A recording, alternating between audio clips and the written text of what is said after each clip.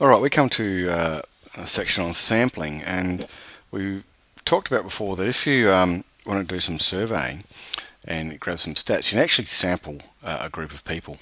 So this whole section looks at how do you sample and what do you call the group of people you're looking at and those kind of things. So to derive good stats, you need to be able to define really clearly the population you're going to be grabbing your sample from. A population is described or defined as all the people or items with the characteristics that you're trying to find out about. Okay, so it's everything that's similar. So if you're going to interview Year 9's views on what music they like, then your population might be all the Year 9s in South Australia, or it might be all the Year 9s in your school. So you've just got to be careful how you define the population. Obviously, the best way to go would be to survey absolutely everyone, but you can't do that because it's very cost inefficient. It takes a long time, and there are hassles with that as well. So you need an alternative rather than asking everyone, and this is called sampling. And there is a couple of things you can do. There's a couple of ways you can sample, but I just want to talk about your theories in behind your sampling. So the sample that you choose has got to represent the characteristics of the population.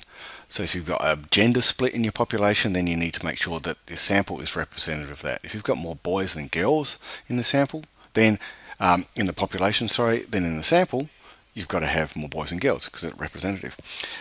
So the sample needs to be large enough. It needs to be large enough and have similar characteristics to the whole population. Notice it's not exactly the same characteristics as the whole population, but similar, so when you draw your conclusions, it's reflective of what the population has or is about. So your sample also has to be random, which means that every person has a chance of being selected, very much like Cross Lotto. So if you can imagine, you've got these people, you've got Fred, Betty, Bob and Jane, and we put their names in a hat or a number, a ball, 1, 2, 3 and 4, and then throw them into a hat and then stick our hand into the hat and pull out a ball, then every person has the same chance of being selected. If I pull out number 3, then I've selected Bob. If I pull out number 1, I select Fred. But it's completely random. There's no way that I can kind of rig that. Now, however, if we want a definition of random, the best definition is every member has an equal chance of being selected, or every member of the population having an equal chance of being selected is a random sample. Now, what happens if it's not a random sample? It's called having a biased sample, or a sample with bias, which then brings in errors.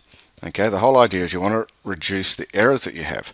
Now, bias is when not every member has an equal chance of being selected. So if you think again of Fred, Betty, Bob, and Bob, if we put two Bobs, if we put Bob's name in twice into that hat when we were drawing out the numbers, then Bob's got more chance of being selected than Betty or Fred because there's 2 more chances that he can be selected. So therefore it is in his favour, so if it's biased towards him, which means that the sample that we'll get has bias in it, which means there are going to be errors there.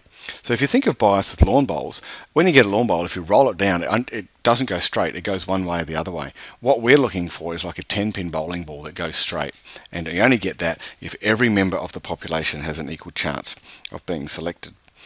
So how big should you make a sample? Because we're talking about making sure that your sample is big enough to be able to see what you're on, but how big should it be? There's a couple of ways of doing this. There's a couple of mathematical formulas you can use, and one that we use, which is an approximate one, is getting your sample size being the square root of n plus 10% times by n, where n equals the population you're looking at. Okay, so you get your population, your total population, find the square root of it, then find 10% of that population and add it together, and that gives you an approximate kind of outline of how big your sample should be. So I've got an example down the bottom here. It's got, if your population is 47,621, our sample size is going to be the square root of 47,621, add 10% of that, which gives you 4,980.32, and if you're sampling people, okay, you're going to round it up to the next one, which is 4,981. That's how big our sample would be. So once again, that still is an approximate sample because there may be characteristics within that population that you haven't taken into account. So the only way that's really worth looking at is a thing called population mean versus sample mean.